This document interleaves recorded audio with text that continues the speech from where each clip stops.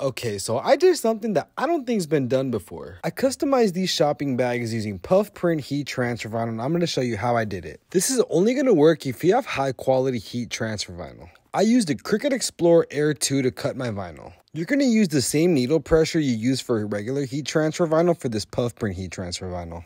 I recommend you set your heat press for 275 degrees. Since I have two colors, the first layer is only going to be for 5 seconds. Now let's go ahead and add our second layer, and we're going to do this for about 10 seconds.